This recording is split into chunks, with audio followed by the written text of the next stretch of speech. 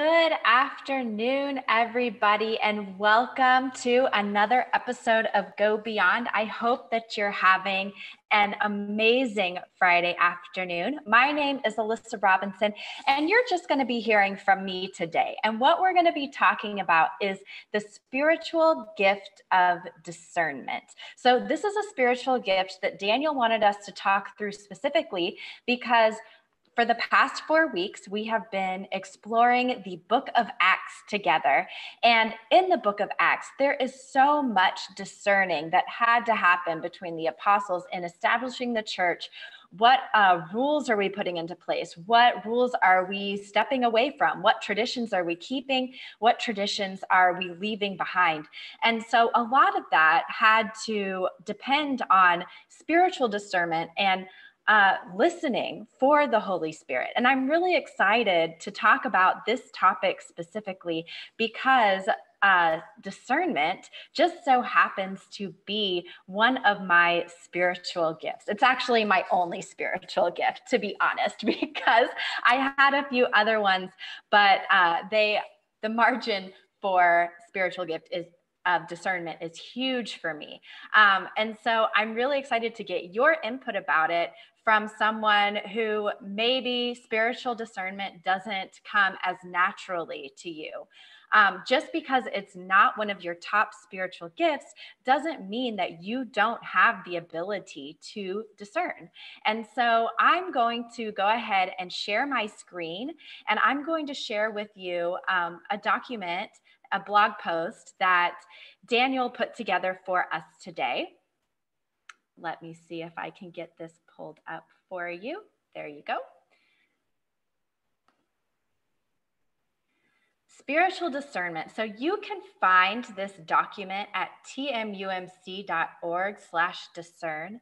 But basically what it talks about is what discernment means to us in the life of the church. And so as you can see, we have some definitions of discernment, which is to separate or distinguish from, to test in a crisis, to be able to separate truth from fiction, good from evil. And that's something that strangely has always come kind of natural to me, but I have trouble explaining it. I don't know if you're like me. Maybe let me know in the comments if discernment comes naturally to you or not. But often I feel in my gut whether something is right or wrong. I can feel if I meet a person and I feel like they're being dishonest with me, I know instantly. But what I really struggle with is putting words around how do I know this? Because a lot of times that's not really helpful to the community if I say, you know what, I know this is the right decision, but I can't tell you why. Because what we have to learn is how are we bringing people along with us to better understand and communicate our discernment. And that's one of the things that I love about this document that Daniel has shared with us today. So again, you can find this at tmumc.org/discern. And in here, it talks about the definition of discernment, examples of discernment we see from scripture. But if we keep going down, one of the things that's very, very helpful to me is better understanding how to practice spiritual discernment if it does not come naturally to us. And so this is where I want to stop for a moment. We have models for spiritual discernment. And so it gives you a step-by-step understanding of how to discern God's will for you. And it starts with framing, getting focused. What is it that we're deciding on?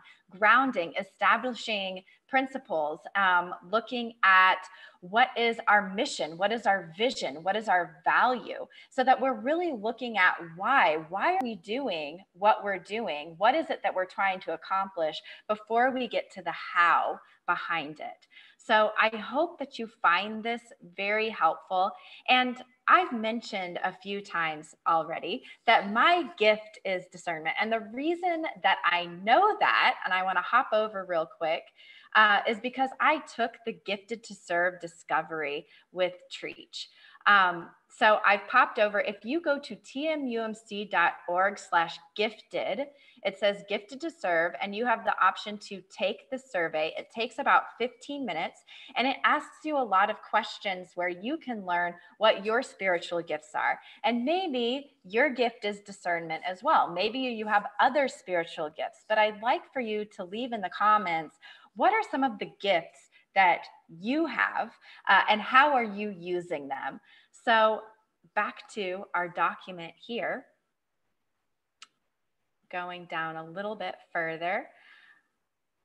There are some ways for us to practice discernment. Like it says, it gives you step-by-step ways to focus on that. But one of the things that I want to look at is questions to ponder. And this is specifically focusing on passages from Acts, which is what we've been looking at. But I think that these are really interesting questions to ask yourself as you continue to read through the book of Acts, because I know our book of Acts study is continuing through the month of July.